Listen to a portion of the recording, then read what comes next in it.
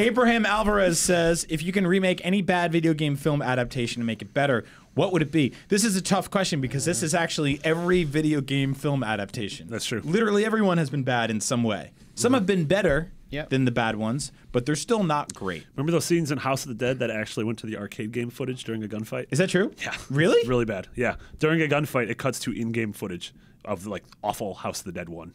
It's really bad. Wow. That sounds really Did avant-garde. anyone actually make it through the Doom movie? Yeah, I remember the first person scene. Yeah.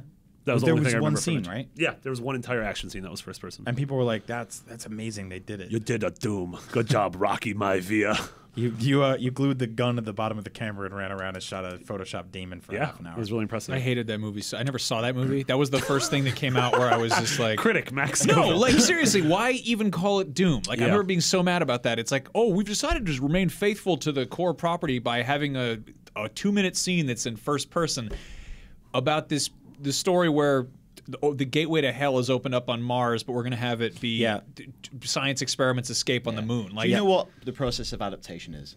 Like, That's a good point. Yeah. No film based on the book is the 20 minutes of text on screen. Yeah. sure. Like, I will read this chapter.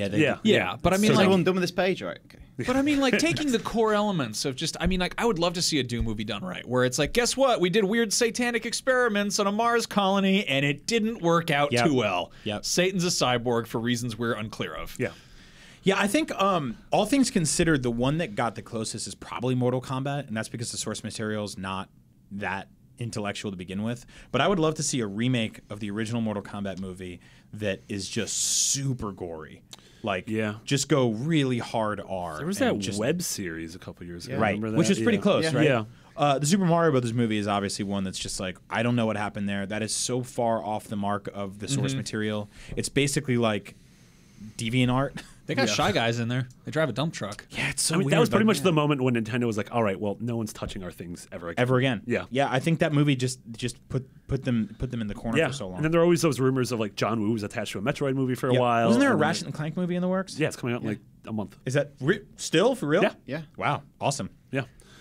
There was the Uncharted movie that got kicked around for a while. Do a new Tomb Raider movie based on the new Totally. Tomb Raider games. Like That'd be that also, style you could of- just cast awesome. her. While they Camilla prevaricate Luddington. on what they're doing Yeah. with Indiana Jones, is a really good window for them to make that movie. Yep. And like basically like gazump Uncharted if it ever happens. Yep. Do it before Indiana Jones come back in whatever form. Well, it comes also back. now in like 2016 or whenever this movie would come out, like the fact that stuff like the Hunger Games and Episode 7, like you can have these rad like female-centric you movies. can And literally cast the woman who plays Camilla Luddington. Yeah, she's amazing. Yeah, she'd be fine. Yeah.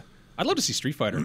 Like they've done 2 Street Fighter movies. I mean, live action, and they've both been pretty stupid. The first one's There were 2 live action. there's a second one that came out with Kristen Kruk. What's her face? Oh, that's yeah. right. The Legend of Chun-Li. Yeah. That's right. The Chun-Li movie. I totally forgot And about that's that one of those movies where you have to basically go through the cast to figure out who's supposed to be playing what character. Right. Yeah. Because there's like, there's like, oh, that's Balrog in the background there, hiding behind that trash can or whatever. Yeah. You're like, why not just actually make it about the characters? But Were I feel they like, cameos or like nods? I mean, was it- there's scenes like in the like a guy picks up his boxing gloves and you're like, that's I Balrog. forget exactly. It's Yeah. it's definitely like they didn't have any of the weird fun charm of Street Yeah. Fighter. But I'd love to see a movie where it's like, yeah, this is about a world where international terrorism is dealt with kung fu. Yeah. Like all of the wars Well, are fought in the streets. Like, it's really weird that we fighting. got, you and I were talking about this on Up at Noon, but we got that first wave of really bad comic book movies back in the day. And then the last 10, 15 years have been like, let's get this right this time. Let's actually get in there and let's do the right version of this movie and this movie, this movie. That hasn't happened with video game movies. But like you could argue that we're on the cusp. But Yeah. I mean- there's films in production. Like one Assassin's coming out Creed. this Warcraft year. and Assassin's Creed that- especially. Two of the best directors yet attached. Yeah. Because Yeah. so far there's been a lot of crappy movies. On the whole, the talent involved in terms of writing and direction haven't been at that top level. Yeah. Yeah. Well, but- you Bull or whatever is not, Yeah. he's hiding in his boxing ring or whatever, surrounded by sharks. weird I don't man. know how that guy sleeps. So are you guys hopeful for Assassin's Creed? Yeah, I mean, I saw Macbeth, that adaptation. Visually It was stunning. incredible. Yeah. It was like it was one of the most gorgeous Shakespearean adaptations I've ever seen. And I mean, I think the more Assassin's Creed leans on being just a gorgeous period piece, and the less it's like, I mean, if they do the future stuff where the guy goes absolutely in has the the future memory stuff. tomb, yeah, that sucks. Like, I'm sorry, that stuff doesn't work well in the game, and it's going to work even worse in the movie. I think it'd be work much better in the You think in the so? movie. Yeah, I think that kind of think stuff so. lends itself to more straightforward linear. Because you don't have to narrative. walk around Datadyne or wherever. And to take, you know, for a lot of people, that's going to be their first experience of that world and that conceit. I remember playing the first Assassin's Creed game.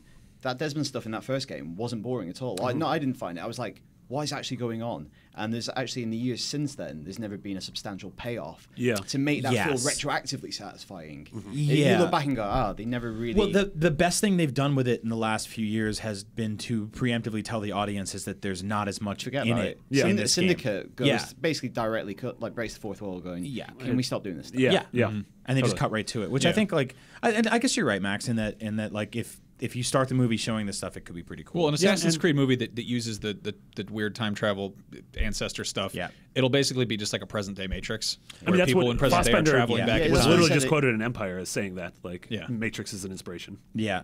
I think the better part of that, too, is that it'll be a scene on a... Stop talking about Avatar. It'll be a scene on a screen that happens that you don't have to actually control. Like when you're watching a movie, you'll be like, well, that's a scene and that's a scene. And one was more exhilarating than the other. But when you're playing the future stuff or the modern day stuff in Assassin's Creed, like you don't have any of the skills of your old character. Like you might climb up on a box or a crate or like a wall every now and then, but you're like, it's just not the same. Put me back in the ancient times. The film I really want to see, and they've gone really quiet on it, is the Splinter Cell movie with Tom Hardy. Tom Hardy. Oh yeah. That's gone really quiet. I think a lot of it will hinge on Assassin's Creed. There are so many movies. Like I'm putting together a feature of video game movies in development right now. There are so many things that were announced. Just Cause, Mass Effect, Gore Verbinski's BioShock. I want a Far Cry movie. Thief. Well, The Witcher just got announced. A lot of the kind of Square Enix rights are owned by this guy called Adrian Ascaraya, who came in to the London office, and we talked to him, and he's not adverse to the idea of having a Square Enix shared movie universe, right? Where you could have just Cause exist in the same world as Deus Hitman. Ex, and Deus Ex is the future of that world, and Thief is the prequel to that world. And I mean, Call of Duty's about to have its giant cinematic universe, whatever the hell that means. The CODC, so weird. CODCU. Yeah, I mean, Far Cry is a thing that if you made a movie of that and you adapted something that already exists, it would be weirdly kind of meta derivative because those games are already drawing from stuff. Whereas each one, none of them are related. The whole thing is that they're open world games based in an open world. So what's the point? You know, why bother making a game of that? Like if you made a Far Cry 3 movie, it would be The Beach with Leonardo DiCaprio.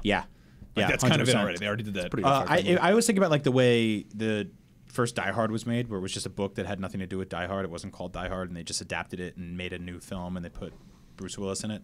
I think that's the way a lot of video game movies should be made. Yeah. Like they should kind of be like, well, we have this movie that's kind of like Die Hard. Can it be called Splinter Cell? And it's about this guy that sneaks into a building and kills 1,000 people. Sicario? Yeah.